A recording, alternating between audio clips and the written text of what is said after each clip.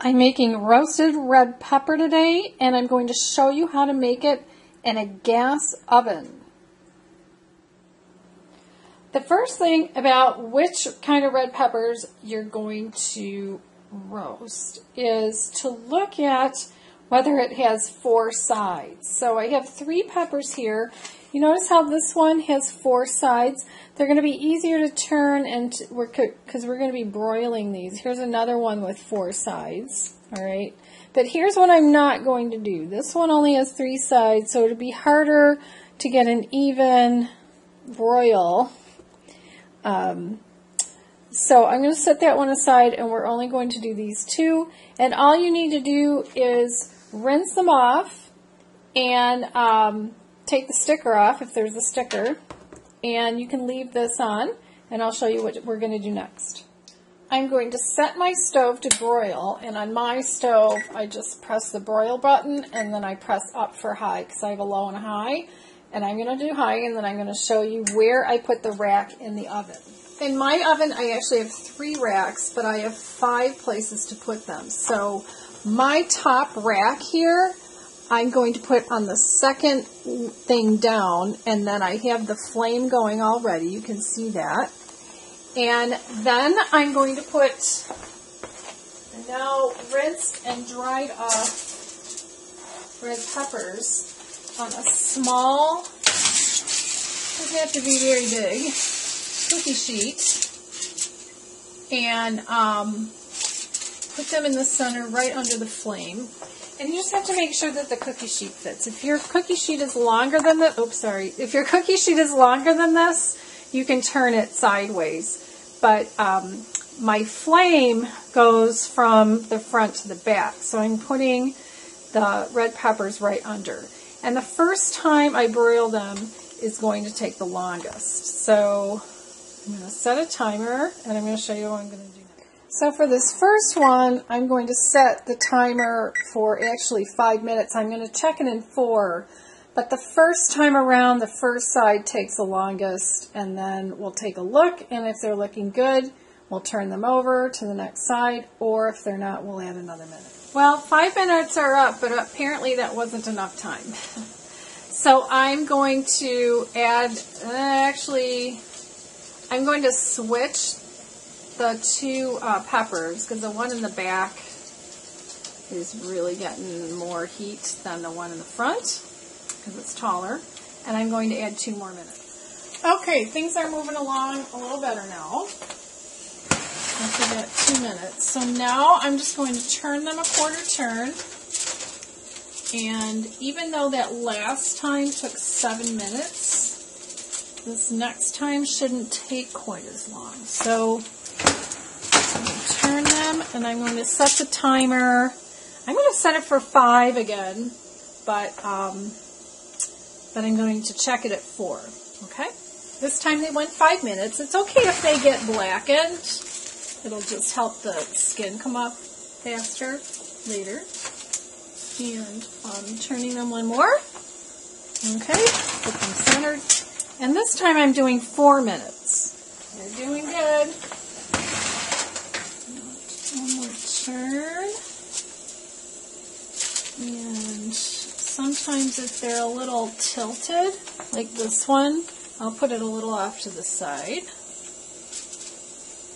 And this time, I'm only going to give it 3 minutes.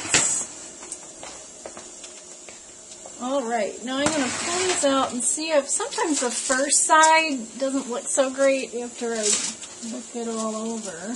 And, you know, this first one in the back still needs a little bit. And I'm thinking that the bottoms of these are going to need something. So I'm just going to turn mine over and bring it to the side and pop it in there for another 2 minutes. All right, they are done. I'm going to show you what we're going to do now. I found that the best place to put the red peppers while they sweat off their skin is in a casserole dish like this with a glass lid.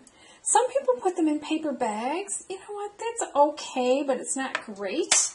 So I'm going to put it in here. If you have a casserole dish but you don't have a glass lid, I would suggest covering it with foil tightly.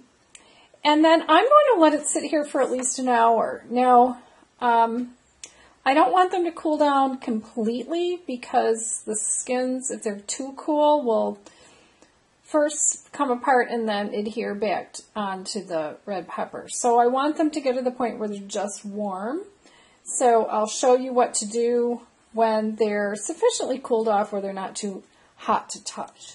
The peppers have cooled down enough now. So the thing that you want to do now is pull off the skin and get rid of it. And also get rid of the seeds. Now, I used to make a big mistake years ago when I made these, and a friend of mine corrected me. I used to rinse them to get the seeds off, but that gets rid of all the great flavor too.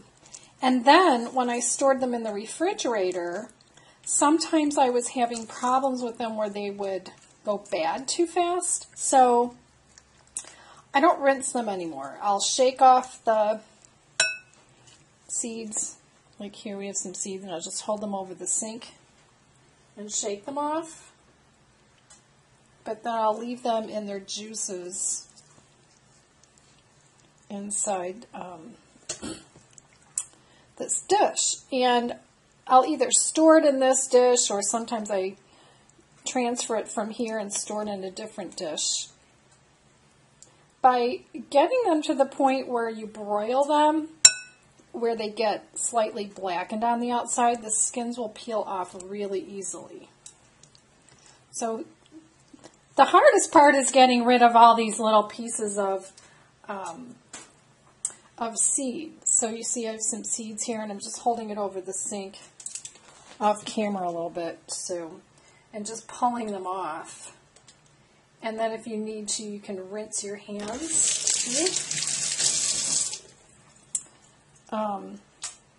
And you might end up with some seeds in the bottom of the dish, but you can either strain those out, or you can leave them and just shake them off later when you use these. Now I have another friend who takes the slices about this big without the skin, without the seeds, and she'll put them in freezer bags and freeze them because she'll make a lot at once. Actually, she makes them on her outdoor grill. That's why she can make a lot at once. You saw I can only make about 2 or 3 in my gas oven.